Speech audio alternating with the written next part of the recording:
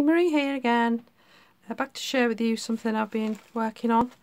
I'm not sure whether I've finished it yet. I might add more, but it's just something I wanted to try, so I've given it a go, so I just thought I'd share it with you. I've taken a lot of inspiration from Sagita. Probably a lot of you will know Sagita from here on YouTube or on Junk Journal Junkies Facebook group. So you might, you'll see what I mean by taking inspiration from her as I go through. And also a couple of ideas from Laurie, Girl on the Ridge, and also Teresa LaFrance. Just in the way they've, well, with Laurie it was the putting book pages together to make a page, put 3 together, and then you may have a nice sound page. And also Teresa doing some book page layering that I've seen her do on YouTube, and so it's just my version of those things really. And in this journal I've used some images from Elizabeth Smith, Mrs. Cogg's Crafts. This is Elizabeth's series Love Letters, which I've used quite a few in this journal to illustrate. It's because it's that kind of theme really. That was what I was thinking about. Okay, and I've done it with the rings, which I haven't used before. Just thought I'd give it a go. And I think most people generally use 2, but for some reason I used 3. And once I'd started, I just went with it then, with the 3 rings. Anyway, let's have a look at the cover. The cover's made from it was actually the cover off like a kind of scrapbook album that I bought a while ago. It was just like a brown card, and it's filled with brown craft card, which I've used in here as well. But the cover's off that, and I just covered it with some patterned scrapbook paper. That just gives it a little bit more stability.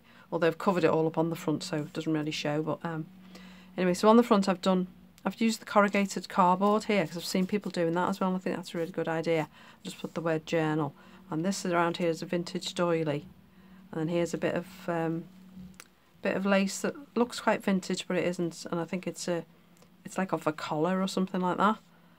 And then a paper flower that I made, and then a piece of vintage doily and a diamante in the middle. And here's another little corrugated card with a brass key just sewn on there.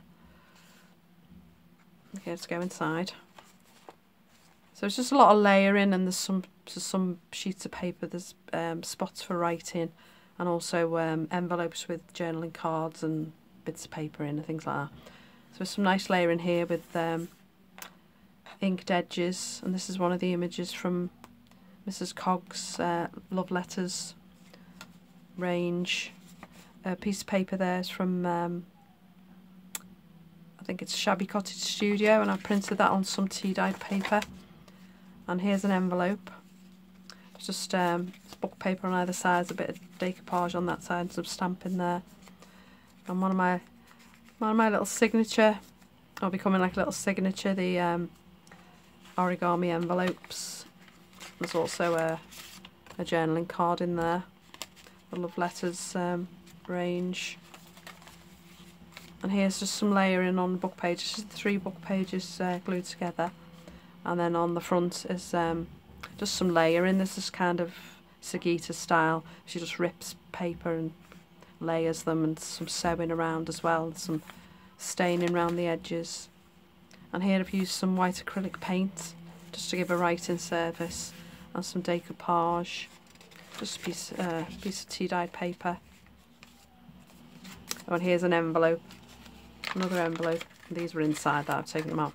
On the front there's some more layering with the stitching, a little bit of lace, garment pin. And I've seen Sagita using some reinforcement rings that she'd punched out like this, and I thought that was a really good idea for reinforcing. I'm just not sure where the black goes here, but it's okay. A couple of the journaling cards from the Love Letters, and here's just a little tea-stained scrapbook, scrap paper made into a little book. Just goes in that envelope. And on the other side there's some more just a ripped piece of paper, just glued on, some little bits of linen fabric, some lace. This is from Cameo Shop as well, and again it's printed on some nice tea-dyed paper. And here's the layering, like I've seen Teresa doing, just layering up book paper. It was just torn around the edge, and you know, all inked on the edge and everything, and then sewn around. And this is one of the images from Mrs. Cog as well. I just think that's a really nice effect, and I just took the words "love letters" from the bottom of the print out and just put that there. And in there it's just a scrap paper for writing. Nice pocket at the back there, and a tag I made out of some corrugated card with some decoupage on the front. That's an angel. On the back's a little pocket, and then there's just some extra paper for journaling. On this side, this was some packaging from some stamps that I bought. Just thought it was a nice piece of packaging. I just cut the top off where it had you know, the name or the price or whatever on. So in the back of there, there's a tag with some script stamping on. Another image from the Mrs. Cogs, and another little notebook made of scrap paper and some brown paper on the front. It was quite vintage. Oh, and on the back of here, I don't know if you can see it too well, this is covered with tissue, like a tissue wrapping paper, so some angels. That was given to me, well, I think when I did a swap, I think that was what was wrapped around the journal. But I just kept it because I thought it was really nice, and I thought I'd definitely use that again, and I have used it a couple of times, so never throw anything away. And here's just a picture from a book.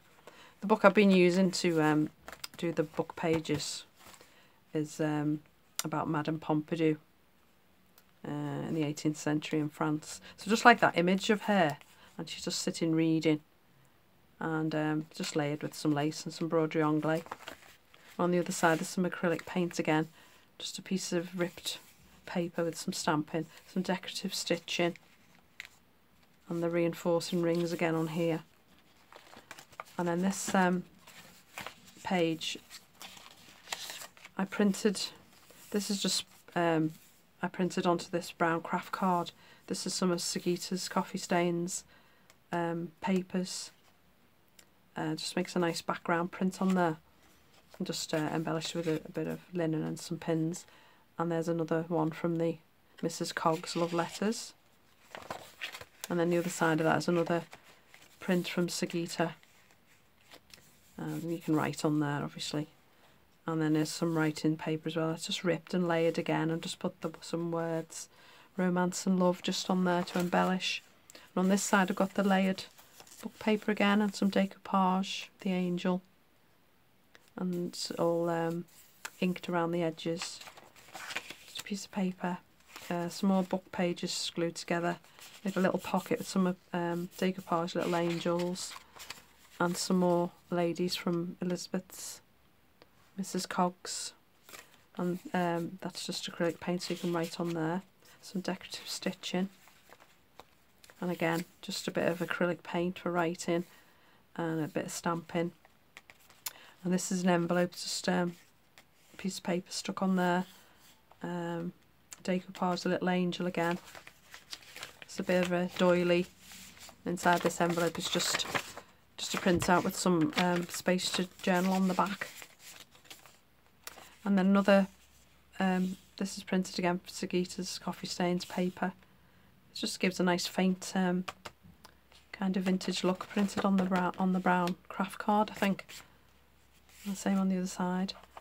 And then here, just some layering again. There's a doily, some book paper, another image from the love letters range, a tag, and another one of my little dinky envelopes. You could pop something in there if you wanted to.